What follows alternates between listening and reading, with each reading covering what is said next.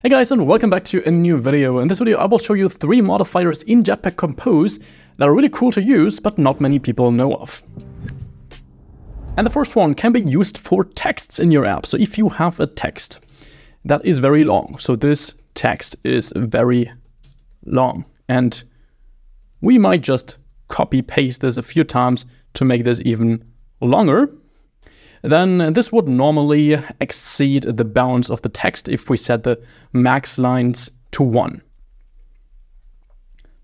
So when launching this would look like this. You just want to have a text that is only 1 line long, but the text itself is very long, so it goes beyond the screen's bounds. What can you do in this case? Well, of course, there are ways to have an ellipse size here that it abbreviates the text with 3 dots, but that is something that is pretty known. What is not so known is that we can use a modifier called basic marquee. We need to add this experimental annotation here in order to use that, but if we now relaunch this and take a look, then you will know this from music player apps. So the text will basically just move very slowly until the user can fully read it. Of course, in real text, where you want the user to read a longer text, this is not so suited. But as I said, if you have a music player, for example, where you want to show a long name of a song together with the album, the interpret, or so, then I think this is a really cool modifier to achieve this behavior really easily. The next cool modifier I would like to show you is one that I would like to apply to this box. So we just have a box, we make it fill the whole width of our screen, and then inside of that box we have an image, which in this case I just want to load from our resources, so we can set that to a painter resource, r.drawable, and that's called Kermit in my case.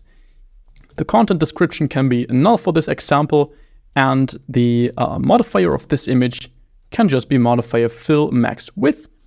And to really just show the whole image, want to set the content scale to content scale.fill width. So we just fill the whole width and the height gets cropped so that it fills the whole width. But what kind of modifier do I now want to show you? That modifier needs to be applied to our box, and it's called a magnifier. Because with that modifier, we get a very cool zoom in effect. So we, on the one hand, need to specify a source center, so where we want to have that magnify effect. Let's just choose a random offset for now. I will show you something even cooler in a moment. We will just set the X to 200 pixels and the Y to 200 pixels. And if we launch this now and take a look, then you can see we have a little square here in our image, which zooms in into our image. And that is what this magnifier modifier does. Like this, it's pretty boring and not really useful. But you know this in some apps, for example, these typical document scanner apps where you need to select the 4 corners of a document. Then you have the problem that as soon as you kind of drag over this image to select the corner, you don't see the corner anymore because your finger is over it. And in that case, what these apps often do is they display such a zoom in effect above your finger so you can still see where you select or where you put that corner. And you can also achieve this very easily with this magnifier modifier. So in that case, we could just have a dynamic offset, which basically just moves this magnifier and this zoom in effect. So we can say by actually remember mutable state off.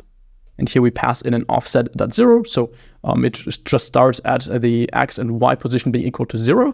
Alt enter to import that. Then we can just go ahead in our box, add a pointer input modifier with which we can just track our touch inputs and the positions.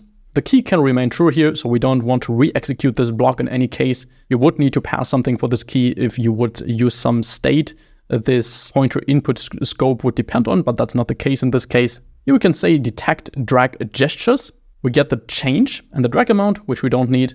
And in here, we can then update our offset to the new position of our change offset. So that is really just the position where our finger moved after we dragged, and we then update our offset state. So we can then use this for our magnifier lens to display it, for example, at our dynamic offset minus this offset. Let's set X to 0 and Y to 200 pixels. So that way we take our dynamic offset, which is exactly where the user's finger is, and we subtract this offset. So we subtract 200 pixels on the Y-axis, so we display the magnifier lens a little bit above our finger, so we get the effect that I talked about. However, right now the source center really refers to the area where the zoom in effect actually happens. That's not entirely true because we only want this to happen at our dynamic offset, so where the finger is, but we want the lens, the zoom in bubble, to appear at this position. So we actually need to cut this out here and just leave this at offset. So we zoom in at exactly where our finger is, but we then show the zoom in bubble where we say magnifier center. Right here. Oops, now I copied this empty line. Let's quickly retype this. Offset minus offset 0f 200f.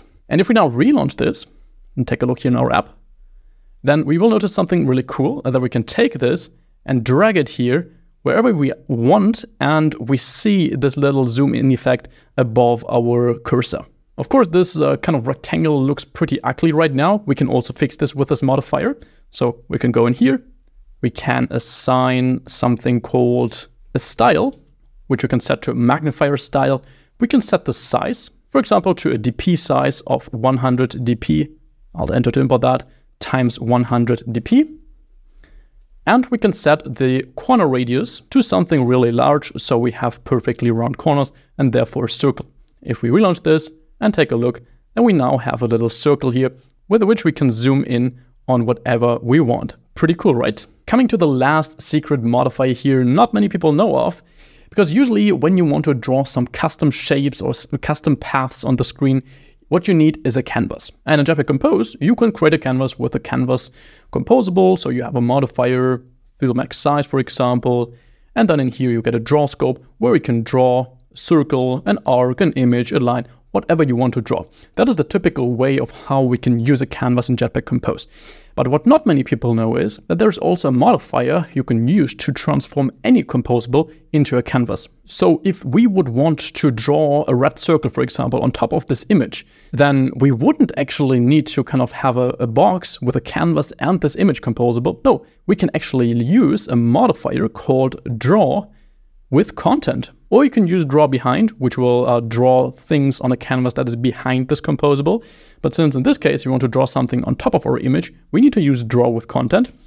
And this also gives you a content draw scope, which you can now use to draw the content. So that will be the actual composable, or you could draw a circle, or you could draw an arc. So you have the same functionality as you also have with a normal canvas, just that this time you only need a modifier and not a whole new composable. So what we could do is we could say, first, we want to draw the content, so the actual box composable with the image in it.